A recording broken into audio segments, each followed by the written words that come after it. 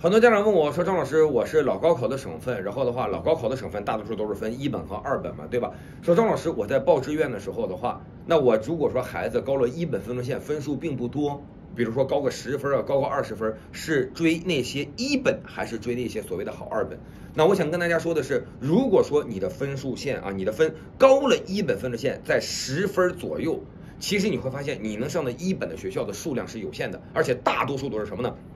本省的学校，就本省一些所谓的听起来还不错的学校，但实际情况是我们看各个省份的招生数据来看哈，就是如果说你压着一本线报，或者说老师我一定要上一个所谓的一本，有可能你上的那个本省的所谓的一本院校，也许连个硕士点都没有，而在二本呢，你却可以报一个很好的有硕士点甚至是博士点的学校。所以说我在这里想告诉大家的是，在老高考当中，这个一本院校和二本院校其实啊没有那么大的差距，有的时候你会发现这个二本的院校比它一本末端的院校还要好。所以说我在这里我真的不建议大家，如果说你一本分数线只过了10几分20多分，你非要保那个一本，其实意义真的并不大。好好看看二本里边，说不定会有更好的学校。